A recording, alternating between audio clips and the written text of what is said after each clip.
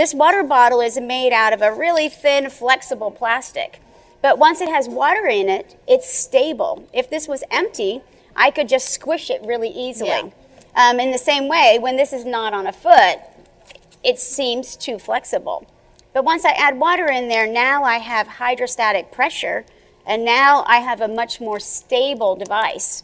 So once I put my foot inside of this orthosis, it works in the same way, through compression, not through forces, through compression that wraps all the way around that foot, and then just snugly gives that foot a nice big hug to pull it into a better alignment. So really that's the big difference with SureStep, whether our custom fabricated or our prefabricated, is using compression to find that stability. Whereas other braces, the ones they have here in Brazil or other braces in the US, is just trying to push really hard in 2 or 3 places to align that foot.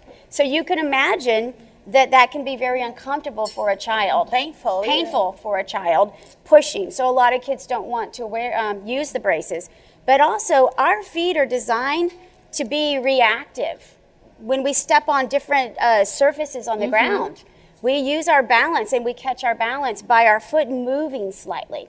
When we walk, our feet move and change positions.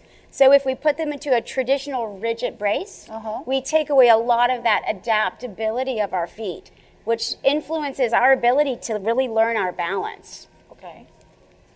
So it's like a dynamic brace more? It is. We call it dynamic stability. Stability, okay. So we're giving stability, getting that optimal alignment, but not blocking out all the good movements of the foot. With the compression, I can put the alignment correctly?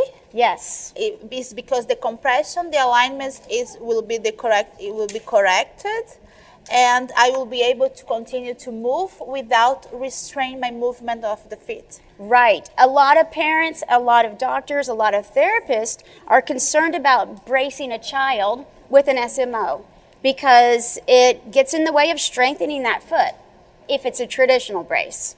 This is designed for the feet to be activated, to use those muscles so that they can strengthen them. That's the big difference. We're creating dynamic stability and helping turn those muscles on so that that child can get stronger and can function more and do more things.